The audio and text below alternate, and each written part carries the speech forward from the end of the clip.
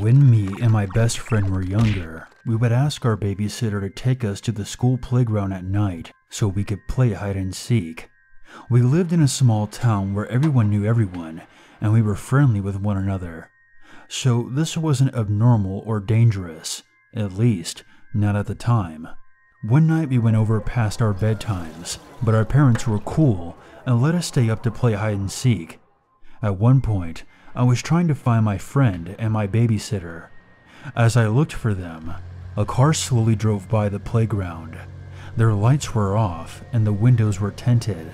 I watched them as they drove by and felt as though they were watching me. When they were out of sight, I instantly forgot about it and went back to seeking. It came to be around midnight, and our babysitter thought that it was about time to go. Of course, we begged to stay a little longer, but he said it was late. We started to walk up the hill that was behind the school. We then all heard a car behind us, and we look over to see the same car driving on the grass towards us.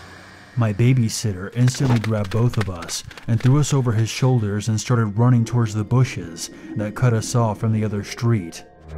The car started to speed up, and so did my babysitter.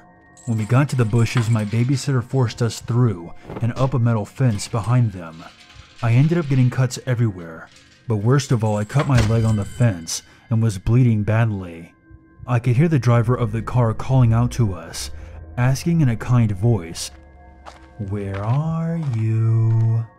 Then, in a serious and scary voice, "I know you're in there. I'm gonna find you." We ended up getting to a house that had lights on, and our babysitter banged on the door, begging to let us inside and that he had kids and one of them was bleeding. A woman who we knew as Emily opened the door and pretty much dragged us inside and shut the door behind her. Later that night, the police were called and I was sent to the hospital to get stitches and a shot for the rusty metal I had cut my leg on. It doesn't end there though. Later that week, my dad was watching the news as usual, and a story came up. It showed the playground that we were at a couple of nights ago, and showed two medics rolling a body covered with a white sheet into an ambulance. The girl had been dead for a couple of days, and her body hadn't even been there for very long. The killer was never found, so he could still be out there. Sometimes I wonder if the man in the car did get us. Would we have been in the same situation that girl ended up in, and she would have been watching the news to see our bodies being rolled into an ambulance? It makes me feel guilty, but I will never, and have never, stepped another foot in that playground since.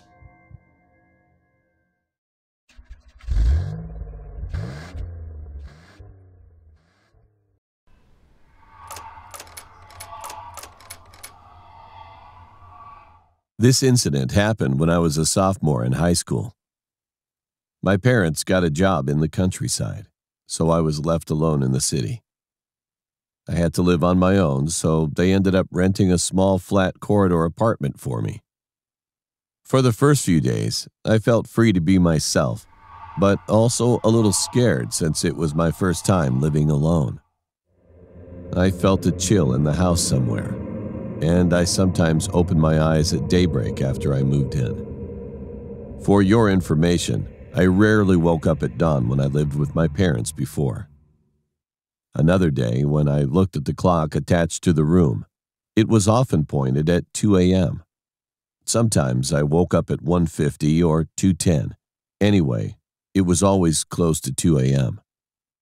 At first, I thought it was just nothing and fell asleep again. But it kept happening again for about a week. On that day, I opened my eyes around 2 a.m. as usual. Oh shoot, it happened again. Thinking like this, I tried to fall asleep again, but I couldn't fall asleep at all, rolling my eyes vacantly. At that moment, I heard the sudden sound of shoes in the hallway. Because the next side of my room was the hallway and my bed was attached to the hallway, so the sound was very clear. From the elevator, he was coming toward my house. But at the moment, the footsteps gave me a sense of chilling for some reason. and I began to feel anxious that the destination would be my house. And eventually, the sound of shoes just exactly stopped right in front of my house. Shortly after the sounds of its footstep, I suddenly heard the slide of the front door lock goes up. My door lock has numbers, and when you open the slide, you press the number and close the slide. Then the door opens. So someone was literally trying to open my door.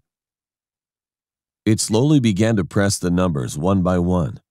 I was so scared that I put on my blanket and shouted inside, "Please don't open it! Please, it's not 7 numbers." My apartment password was 7 digits, so I started to get terrified. I couldn't move because my body was frozen in that state, and if I moved just a little, someone outside would be excited. It slowly pressed the 7-digit number and slid down the slide. At that moment, my heart sank and I felt like I was about to die. Fortunately, I heard a sharp warning. It meant the number was wrong. Thank God. But as soon as I heard the warning, it opened the slide again and pressed the number faster than before. When it got it wrong again, it pressed the number frantically. It was incomparably faster than when I pressed my password as fast as I could to go to the bathroom in a hurry after I came back from school. As the number kept getting wrong a few times, the door lock machine automatically recognized that it was an error and stopped. The outside was calmed down for a long time, so I took a breath and got out of my bed quietly. As soon as I was about to get out of bed to drink a cup of water in the kitchen, something suddenly crossed my mind. Why can't I hear the shoe sound? Is he still out at the door?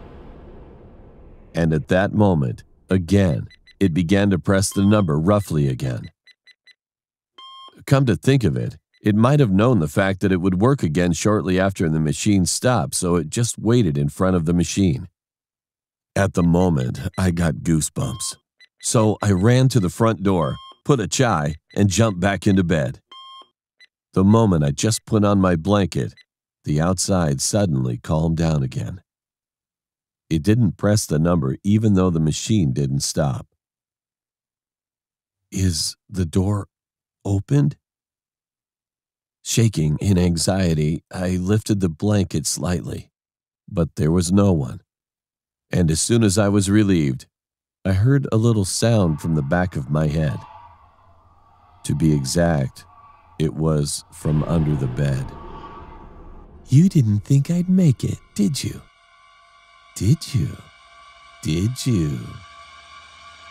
The moment a woman's whispering voice came into my ears, I realized it was sleep paralysis. In that state, I think I fainted without moving my body once. The next morning, I opened my eyes and went straight to the front door. Fortunately, the door was locked, and the chain above it was fine also. I opened the door and looked out just in case, but there was no one there. This time, I looked at the password slide, and it seemed fine on the outside. However, the moment I opened the slide, I felt like I almost fainted. The numbers corresponding to my apartment's password among the number plates were all scuffed as if they were scratched by a knife or something. I immediately told my parents about this, and it seemed they were worried about me, so they came right away to see me. They were also surprised to see the scratched number plates and ended up heading to the security office to see if there were any CCTV records taken at that time. However, no matter how hard we looked at it, we could not see anyone wearing shoes or unusual. There were 5 people in the CCTV, but all of them were residents of the apartment. Eventually, the door lock was replaced with a new one, and my parents stayed at home for a few days and went back again. After that, I gradually didn't wake up at dawn. I haven't believed in any unusual phenomenon in my life, but I could say it was definitely strange after experiencing them for the first time. Even now that I think about it, I think I'm getting goosebumps.